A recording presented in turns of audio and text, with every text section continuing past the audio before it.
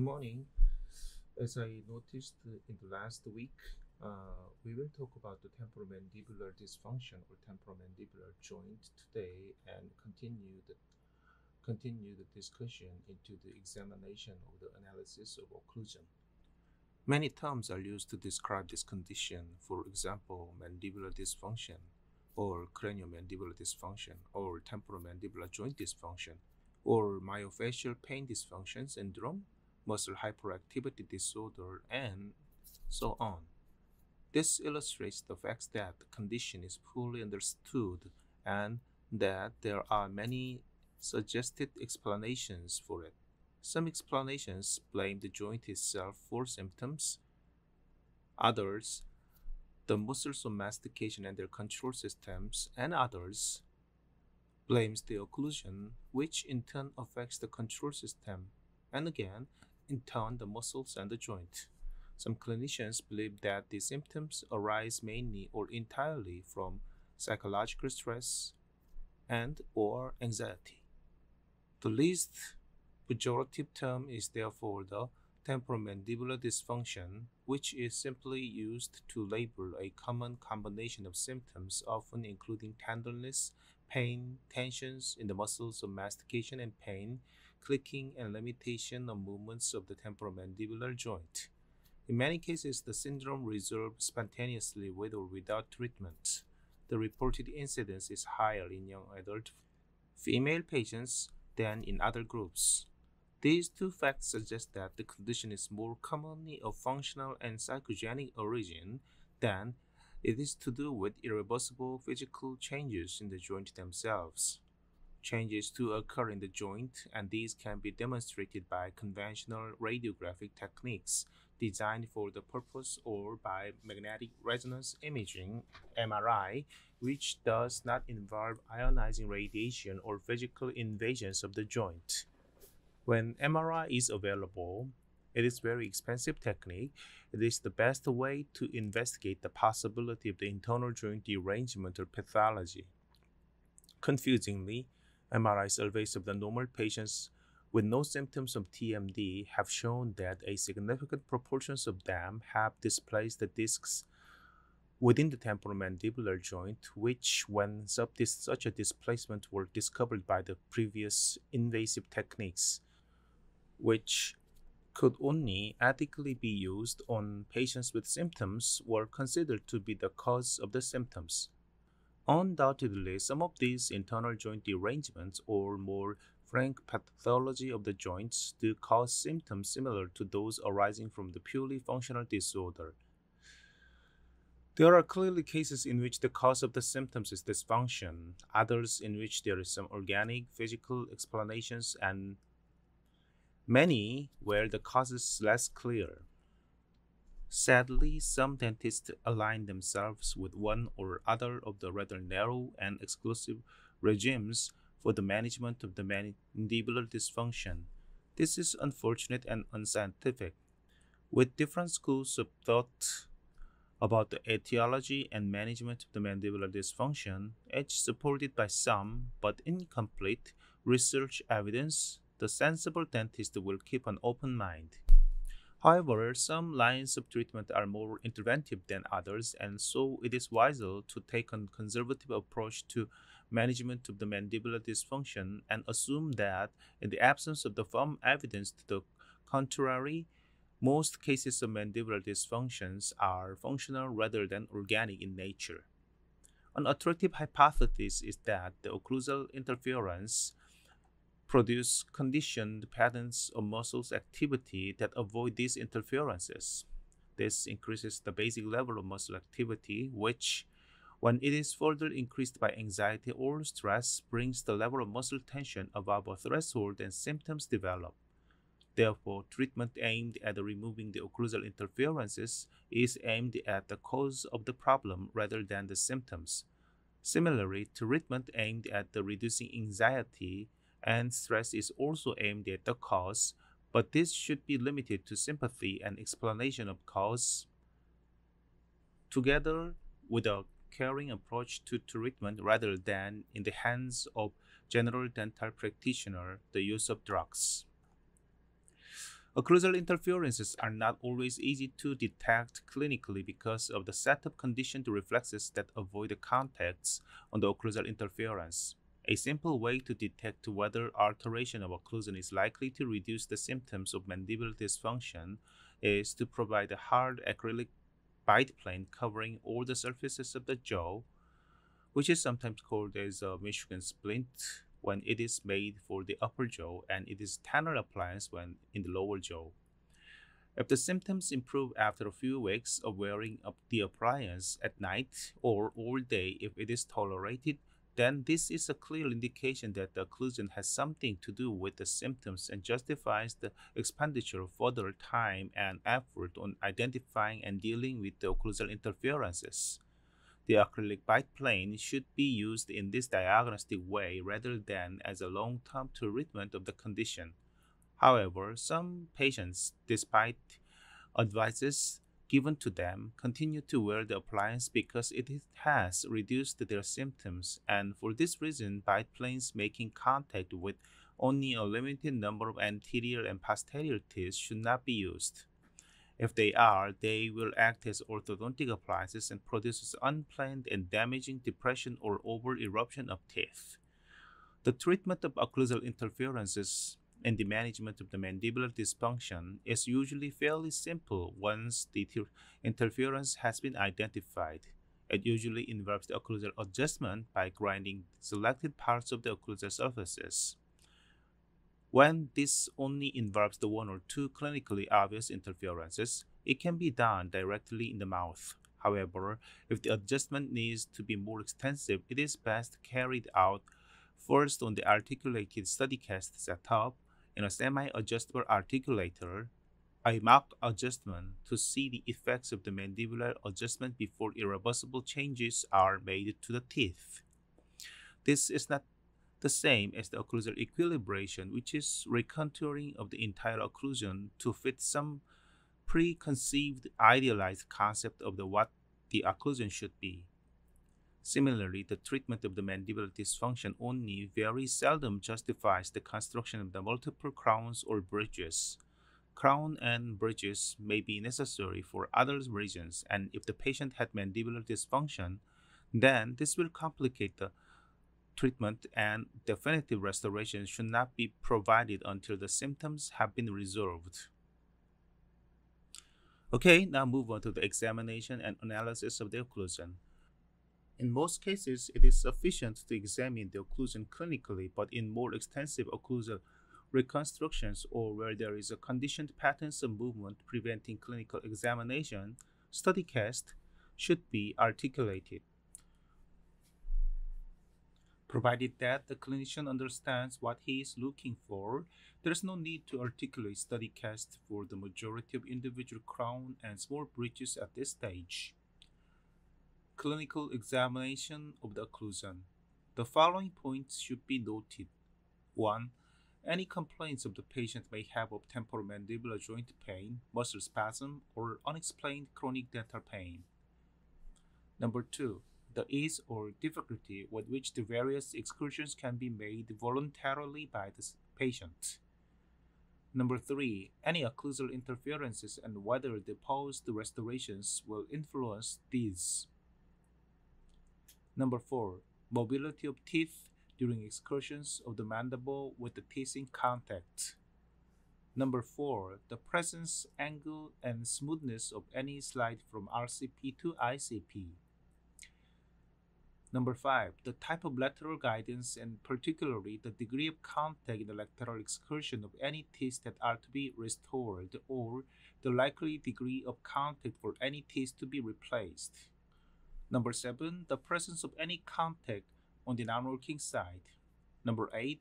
The location, extent, and cause of any wasting of the teeth to be restored or sign of excessive wear to restoration of teeth. Number 9. The degree of stability of occlusion and whether the proposed restorations will influence the stability. The number 10. The last but not least, overly erupted and tilted teeth, particularly if they are the teeth to be restored or if they oppose the teeth to be restored. There are some clinical aids. The first one is articulating paper or foil. Flexible articulating paper or plastic foil of different colors may be used to mark the occlusal context in different excursions. For example, the ICP may be recorded in one color and the RCP in a second color. Articulating paper is rather difficult to use, having a tendency to mark the tip of cusps whether or not they are in occlusion, and often it does not register contact on the polished gold or the glazed porcelain surface.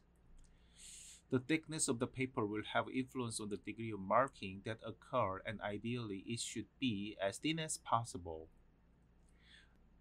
The figure shows a selection of marking materials. The teeth are very sensitive to the thickness of the material between them and can easily detect the differences between the materials. The next is the wax. It is a very familiar material in dental clinics, especially in the prosthodontic clinics. Thin, fairly soft wax with an adhesive on one side is marketed as a material for registering occlusal contacts. This is useful but rather expensive. A better alternative is to use the 0.5 mm thick, dark-colored sheet wax. Occlusal restorations in this material are shown in the picture. It has advantage that can be removed from the teeth and placed over the study case for the occlusal contact to be studied more closely. It can also be used in a 4-arch-sized pieces. Areas of contact in the mouth may be marked through a perforation with a China graph pencils. The next one is the occlusal registration silicones. Fast-setting silicone rubber material can be syringed between the teeth and the occlusal contacts recorded. These materials are soft initially, so offer no resistance to the closure of the mandible, which can be a problem with more viscous materials such as wax if not softened properly. The resistance felt on biting into a more viscous material may guide the mandible into different positions. Once set, the silicone material is flexible but sufficiently rigid to be used as accurate interocclusal record to articulate casts. It can be placed on the model to show by means of the perforations which parts of the occlusal surfaces are making contact. Because it can be replaced onto the model or the patient's teeth without damage, it is a better material than wax. The next is the plastic strips. Plastic strips may be used to test whether teeth are making contact in various excursions.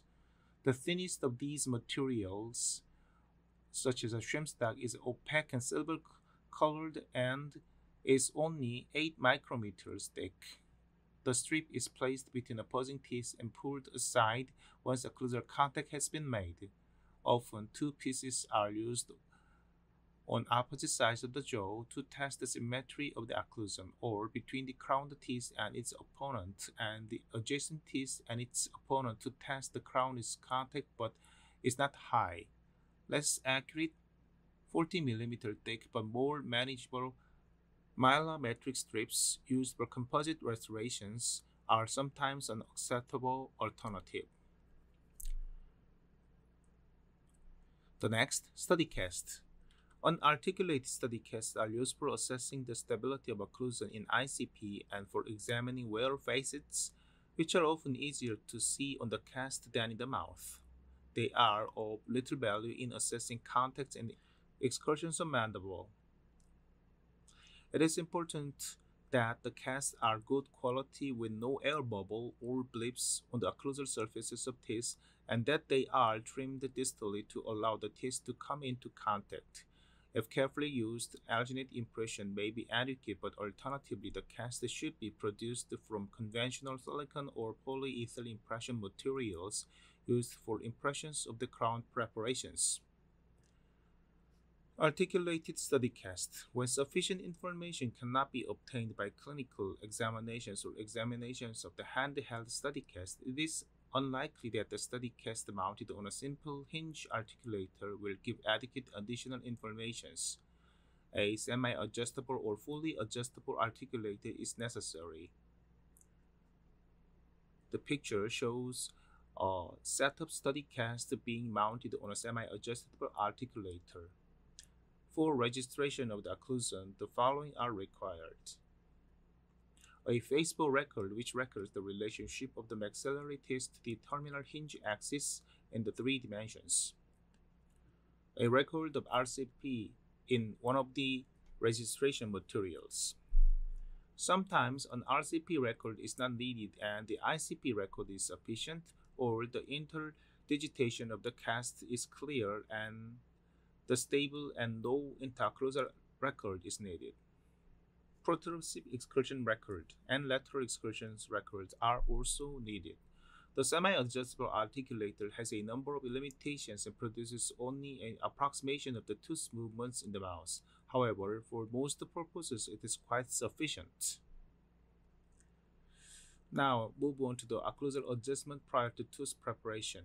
Once the occlusion has been assessed, adjustment prior to tooth preparation must be considered. This may be necessary in cases where the teeth opposing a proposed bridge have over-erupted or where the occlusal plane is going to be altered by the means of crowns.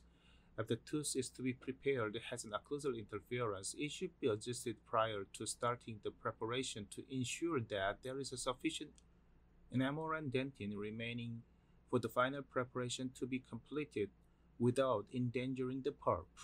Adequate tooth preparation for the proper thickness of the occlusal crown material is necessary. Otherwise, there is a risk that the interference will be reproduced. Sometimes the incisal plane of the lower incisors is adjusted and leveled out before making upper incisor crowns. Occlusal adjustment is also indicated in many cases of mandibular dysfunction. There is no justification for prophylactic adjustments unless there is evidence of damage or pathology arising from the occlusion. Our level of understanding of our occlusal problem is not yet sufficient to warrant arbitrary prophylactic alterations in an established, comfortable, functioning occlusion. Occlusal objectives in making crown and bridges. There are 2 main objectives: to leave the occlusion with no additional occlusal interference, in other words, harmonious.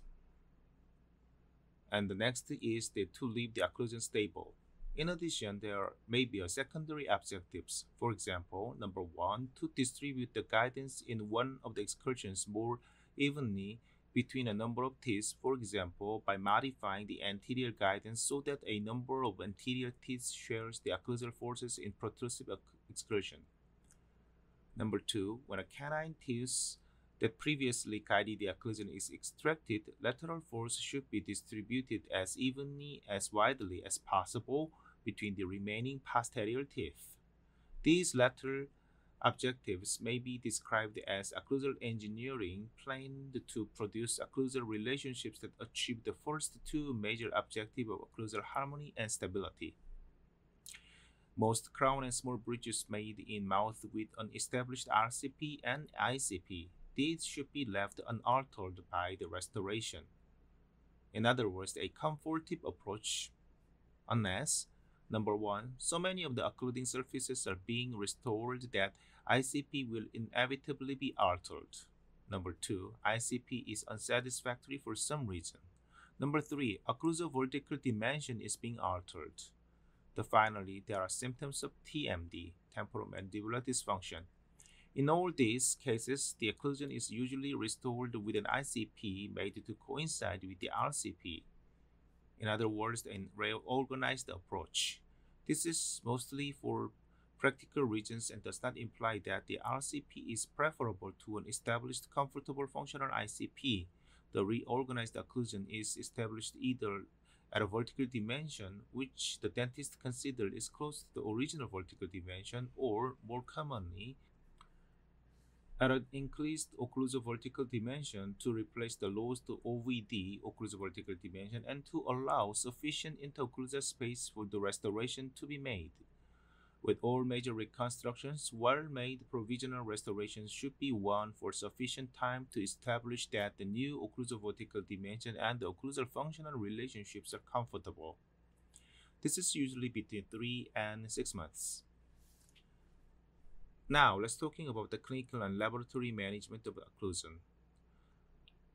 The first, we are discussing about the avoiding the loss of occlusal relationships. When sufficient occluding teeth will remain to register the ICP and other occlusal relationships after tooth preparation, there is no need to take any precautions to record the occlusal relationship beforehand. However, when the occlusal surfaces are being removed from a number of teeth, or when one or more of these teeth are crucial to the guidance of the mandibular movements, the occlusal relationships should be registered before the tooth preparation are begun. When large number of posterior teeth are being prepared or when several teeth are missing, there is a risk of losing any record of original occlusal vertical dimension.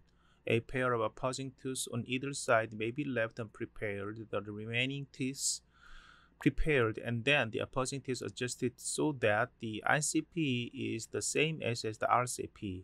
Impressions and occlusal record are taken with these teeth stabilizing the jaw during the occlusal registrations.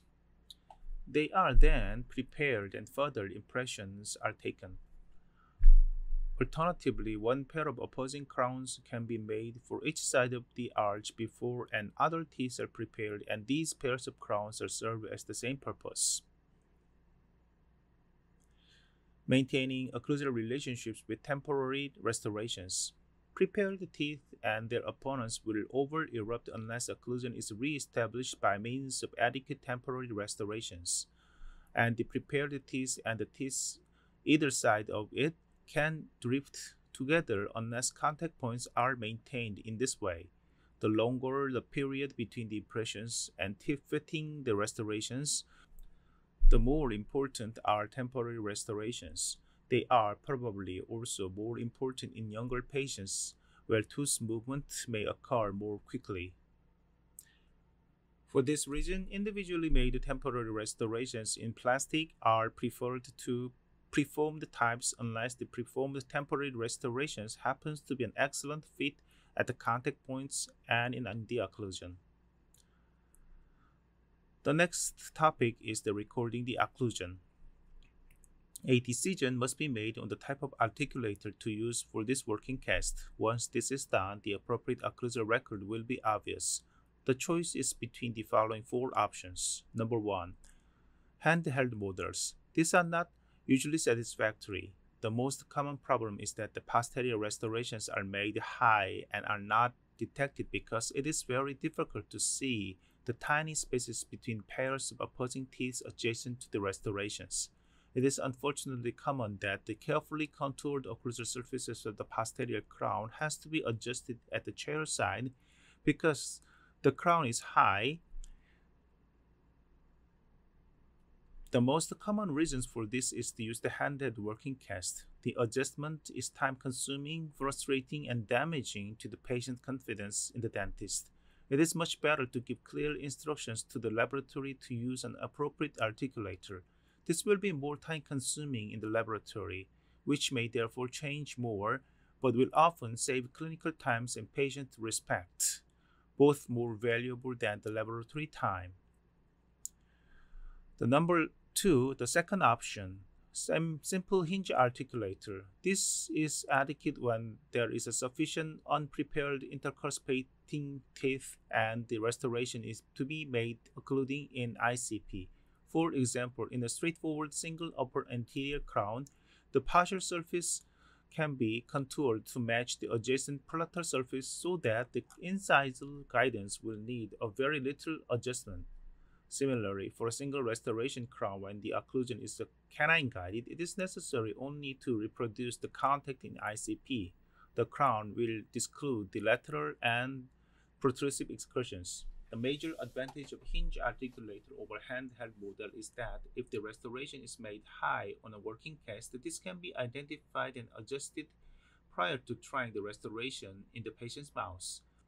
Sometimes there is no need for any occlusal record. It is often possible to place the models together entirely satisfactorily in ICP. When there may be some doubt about ICP, an occlusal record is made in wax or one of the other materials. The next is the semi-adjustable articulator. These have the following features. The condyles are on the lower member of the articulator and the condylar guidance element is on the upper membrane.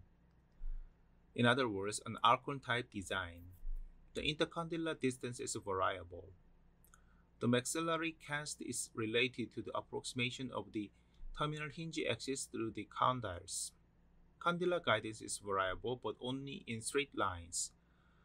Some adjustment of the incisor guidance is usually possible. When occlusal relationships are important in positions other than the ICP, or semi-adjustable articulators should be used. The maxillary cast is mounted using the face bow, and the mandibular cast is related to it by hand in ICP, by an ICP record or by a record of the RCP, whichever is appropriate. The articulator is then adjusted using intraocclusal record taken in either protrusive or lateral excursions. The record taken will be selected according to the circumstances. For example, if crowns on the right side are being made in a case with group functions, but where there is no risk of non-working side contacts occurring in the left lateral excursions, only a record of right lateral excursion is necessary. With this arrangement, a good approximation of group function should be possible, with only minor adjustment being necessary at the chair side because of the compromises inherent with semi-adjustable articulators. There are two broad categories of semi-adjustable articulator, Archon and non-Archon. The articulator shown in this picture is a semi-adjustable Archon articulator, and the fully adjustable articulators will be shown afterward. It is also an Archon design. The type shown in this picture is a non-Archon type. That is, the balls representing the condyles are related to the upper member of the articulator and the condylar guidance to the lower. This is of course upside down with respect to the anatomy of the joint. The picture depicts the non-Archon articulator, another type. In practical terms, the difference between the Archon and non-Archon design is not particularly relevant, provided that the occlusal record can be taken with the teeth in contact or nearly so. However, if the occlusal vertical dimension is being increased, or if the occlusal records have to be taken at the degree of opening in the mandible, then this affects the relationship between the condylar guidance angle and the upper member of the articulator. It follows that in these circumstances, an Archon design should be used. The next one is the fully adjustable articulator. A full description of the use of these articulators and the additional records needed to use them is beyond the scope of this class.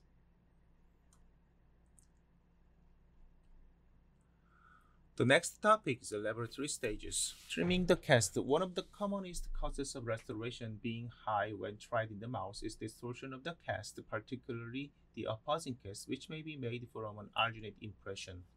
Commonly, a small air bubble trapped in the occlusal fissures will prop the model apart slightly so that if the restoration is made to touch the opposing model, it will be high in the mouse. Impression techniques for crowns and bridges should be concentrated on the crowns of the teeth, injecting impression material into the occlusal fissures or rubbing arginate into them with the fingers. If air bubbles do occur, great care should be taken to trim the occlusal defects from the models, and if individual teeth are suspect, they should be cut right away from the model unless they are opposing or adjacent to the teeth being restored. And then the articulating the cast. As small an amount of plaster is possible should be used, since the expansion of the plaster distorts the relationship of articulator with the cast. Impression plaster or plaster containing an anti-expansion agent should be used. Alternatively, there is a plasterless design of the articulator. Shaping the occlusal surfaces. The technique of shaping the occlusal surfaces will depend upon whether the surface is to be metal or porcelain. With this technique, wax is built up to excess on the occlusal surfaces and then carved to the required occlusal contour. Small increments of wax are added when necessary to repair the overcarving. When completed, occlusal contact should be checked using shrimp stacks, both between the carved tooth and its opponent, between adjacent teeth and their opponents. The wax edit technique. Small increments of the molten wax are flowed from the tip of the instrument to build up cones, each one forming the tip of the cusp. The other features of the occlusal surfaces are then added, often with different colored waxes to identify each feature. Using this technique, the occlusal relationships in all excursions can be checked from the beginning and adjusted as the process continues. Occlusal shaping with porcelain. Porcelain surfaces are built up slightly to excess and then grounded to shape, stained, and glazed. Again, shim stacks or similar materials is used to check the occlusal relationships in the articulator. The next topic to be discussed is adjusting the occlusion of restoration in the mouth before cementation. We will discuss the occlusal marking materials, articulating papers and foils, and the 0.5 mm thick darkly colored wax have already been described.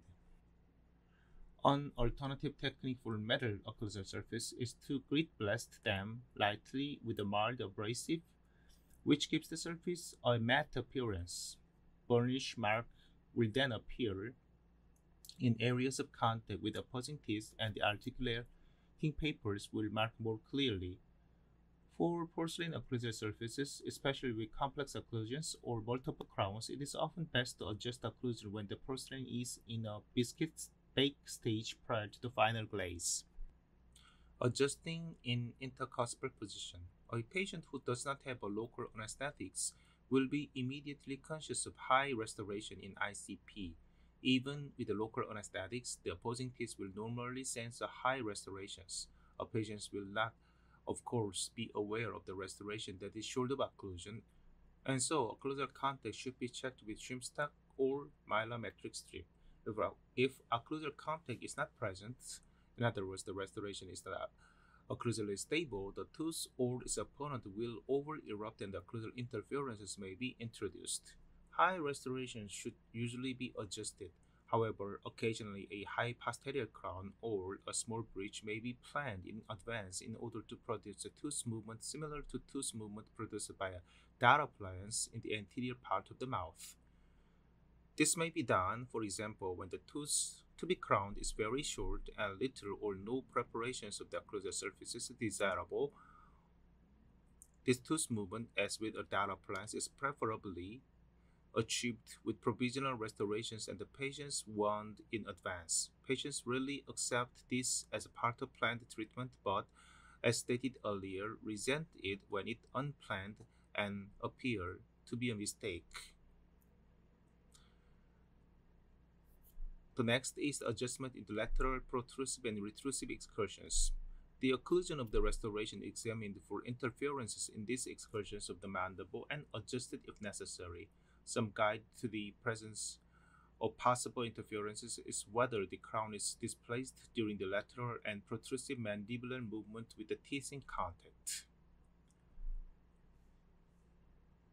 The next, we should check the stability. Following these adjustments, a final check of the stability of the occlusion is made by confirmation of the presence of the centric stops on the restoration and the adjacent teeth.